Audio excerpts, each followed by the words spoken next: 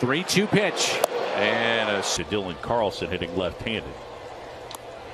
And he'll steal a bag from time to time. He goes again, swing and a miss. Throw to second, tag.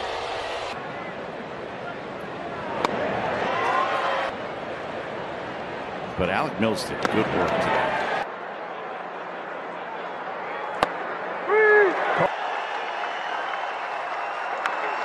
On the ground toward first. And the Sox take the opener. Swing and a miss. Swing and here it comes. Swing and a miss, and the White Sox shut out the Cubs. They can roll over on it again.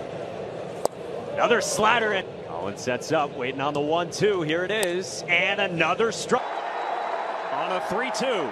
He struck him. A lengthy duel here between Tepera and Odor, and Tepera.